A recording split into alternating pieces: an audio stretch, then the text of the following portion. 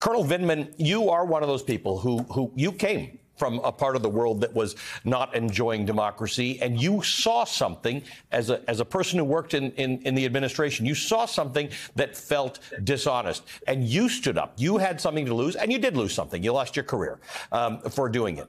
But that was what when you said, we can't have this lawlessness that goes on in the other parts of the world in America.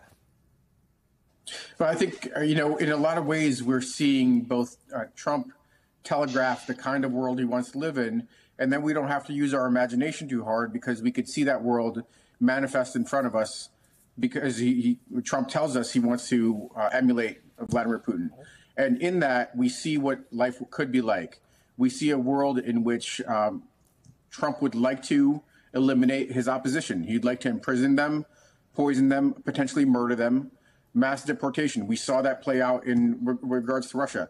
And what I fear and what I frankly desperately hope doesn't happen is that we don't have to have our population come out in thousands or tens of thousands to protest against barbarism in the United States.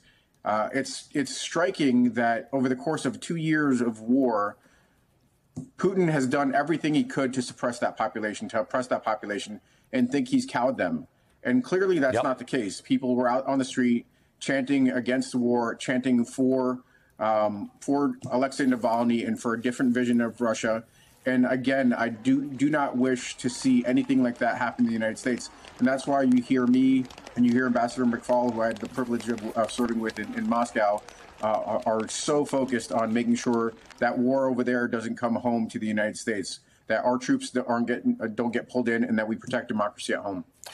Ambassador, let's talk about this idea that we are 2 weeks away from an election in which there has never been any doubt that Vladimir Putin will be the victor. Why does this stuff still happen? Why are those people prepared to go out there? They know who the next president of Russia is going to be. They know from, as Colonel Vindman said, they know from the outbreak of the Ukraine war and other demonstrations in favor of Navalny or supporting his efforts. They know you can go to jail for this in Russia, and yet they come. Yet they come knowing that they may face arrest or harassment or worse. Well, I have deep admiration for all the people that did come on this horrific day, for all of Russia, for the Navalny family, for me personally. I know the Navalny family. I knew Alexei personally for many years. He was a tremendously talented leader. He was the Mandela, he was the Havel, he was the Valensa of his country, with one horrible, tragic difference. He was killed in prison. He was not released. And to answer your question, I would say, just remember what Navalny said in the movie at the end of it. If they have to kill me, and if I'm dead, that means we're stronger than you know we are. We're stronger than you think we are. Something to that effect. And I think what you saw today, because you're absolutely right, every single one of those people are being photographed. They can go to jail for years for what they were chanting. I have friends in jail in Russia right now who have gone to jail for years for chanting what they said, but they are defying him. And for everyone that was there are many, many more sitting in their kitchens that are afraid, but have exactly the same preferences. And I think we have to remember that not all Russians think like Putin. Not all Russians support Putin. Vladimir Karamurza told me, Colonel Vindman, he told me years ago, he said, when talking about these stories, don't say Russians. Talk about Putin. Talk about the Russian administration. Don't paint all Russians with the same brush. And the same thing can be said for America right now, for a lot of people around the world who are looking at us saying, what are you people doing? It's not all of us people. There are people in America who protest every day. There are people who protest the injustices, who fight it by running for office, who fight it by being in office. So this is not a fight we have lost in America yet. We have the vote. Our vote actually does matter, and we can make changes, but it takes acts of courage to do this. I think that's true. I think, frankly, we might have only one more vote left that really matters.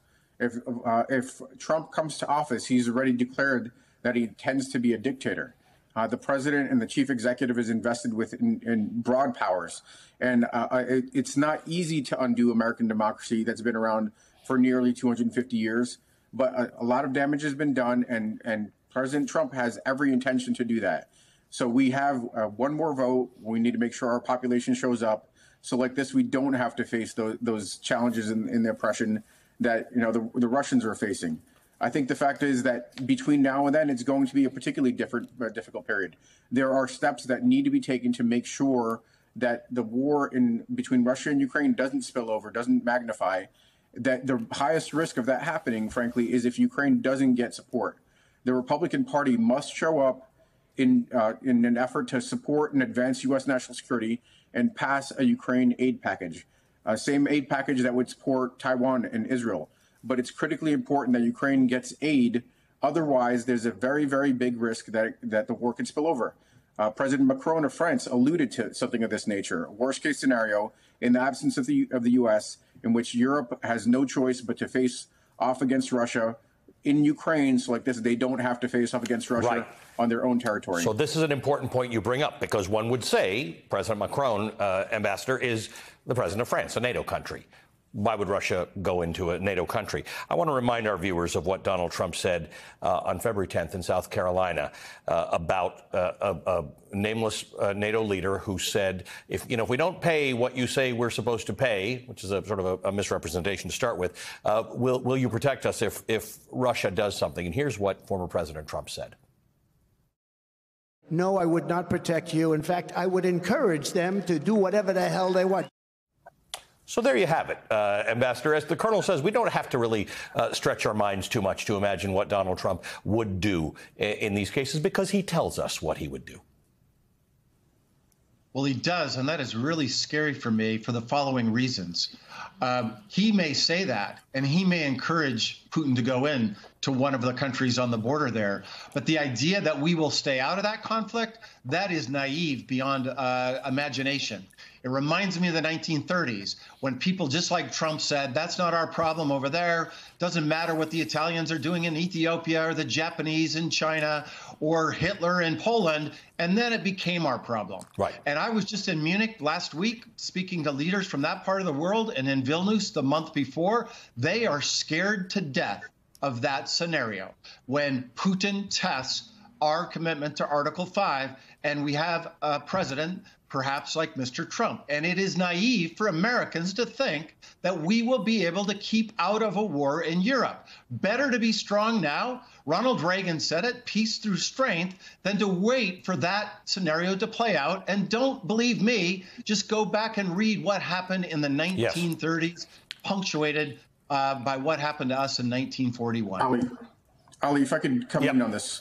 I just want to, the danger is frankly more real than that. This is not a what-if scenario. What happens if Donald Trump is back in office in 2025? The threat is real, because what Donald Trump has done is he's offered a signal that the Republican Party, not just Trump in the future, but the Republican Party today would not show up in the event of an attack on NATO. And that's a recipe for disaster. That's an invitation for Putin to test that resolve. He's been wanting to destroy NATO for the whole time, to test that resolve. And that's a recipe for our troops to be in danger today, because we would defend him, but he might not perceive it that way. And that's the same kind of scenario that unfolded in the weeks and months before February 2022, where Putin believed he saw the signal that the Republican Party, the political establishment in the United States, wouldn't show up, and he struck out at Ukraine. We're kind of in that same situation now. It is very dangerous. It is very real. And even in the months before this election, I think our troops are now in much greater danger than they were beforehand. That's a remarkable perspective on that. Ambassador, you and Colonel Vindman are both students of history. One doesn't have to go too far back in history. You can go back to September 11th, 2001, to the one and only time that Article 5, the mutual defense article of NATO, was invoked. And it was invoked in the defense of the United States of America by every other member nation who said, you have been attacked, so we have been attacked. We're here for you. That's right. I'm glad you reminded me, everyone, of that. I don't think Mr. Trump understands that. And by the way, they didn't just invoke Article 5. They send their soldiers to fight with us and to die with us in Afghanistan. So when I hear all this debate about 2%, 2.1%, I want to remind everybody that our NATO allies died for us. We have not had to fight for them, and we're all better off. The one great advantage we have as the United States of America when dealing with Russia or dealing with China, are our allies. It's our one superpower. We have allies and they don't. So why Donald Trump doesn't understand that basic fact about our national security? I know the Republicans do around him. I know they're just afraid of him. I wish they would speak up. And to go back to your analogies between Trump and Putin, I actually wrote a piece about that, Ollie, in February of 2017. And it wasn't how in Russia, the civil society activists were there, the opposition parties were there. You know who was quiet? It was the people in his party, the oligarchs, and those that allegedly listen to his Christian values, right? Well, he's not so bad. He's going to cut our taxes, and he speaks about Christian things that we care about. That's what they said in the early years of Putin, and it's eerily similar to what I hear now. So it's those people being silent that need to speak up before it's too late.